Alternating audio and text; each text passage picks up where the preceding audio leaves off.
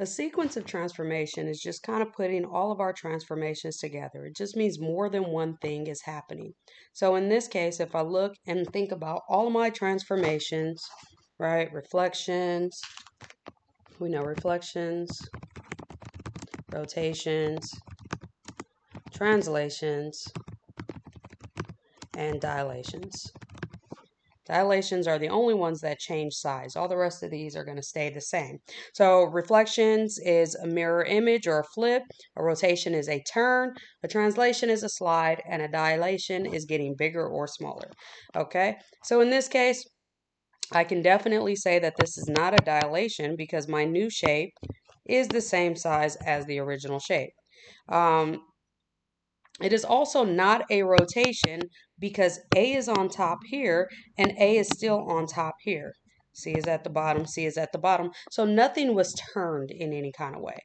So I'm looking at reflections and translations. I do notice that B is further from the axis than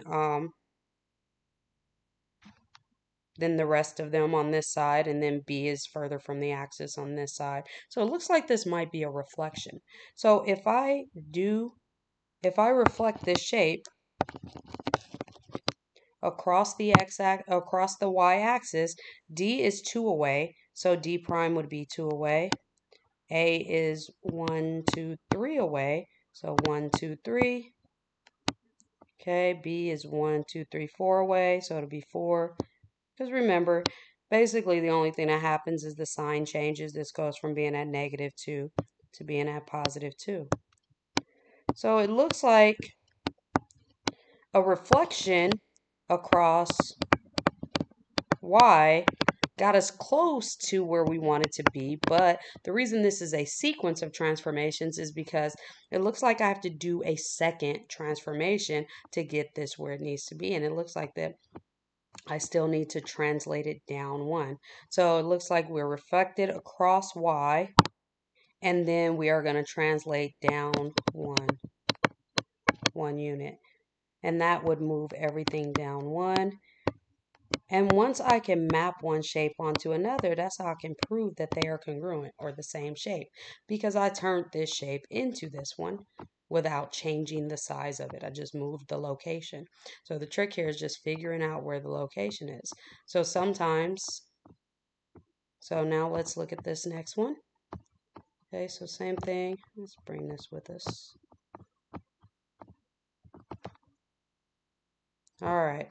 So the question is, how do I turn this shape into this shape? So the first thing I notice is that this has to be a dilation because my new shape is definitely smaller than my original shape. And so I notice that this is 1, 2 long, the line from A to B. The line from A to B is down here, and it's only 1 long. So remember, we do new over old. So 1 over 2 is my dilation. So this was dilated by 1/2. And so if I dilate all of these by 1/2, that'll bring B here because it goes from 2, 2 to 1, 1. This will go from 2, 4. Again, dilated by 1/2 means divided by 2. So that'll turn into 1, 2. And then this point, which is at 4, 3, is going to, if I cut that in half, that'll go to 2 and 1.5 or 1.5. Okay, so that's the dilation. All right, and so now I can see that they're the same size. And so that was point B, this was point A, and then this was point C. So now it looks like A went from being here to being here. So it looks like that might be a rotation. All right, and so remember how we rotate. The way we rotate is we take the point, like this point right here that's at 1, 2. We change the sign of Y, and we put it first, -2, 1. Oh, and look, that puts us right where we need to be. So it looks like this is a dilation by a factor of 1/2, and then a 90-degree rotation.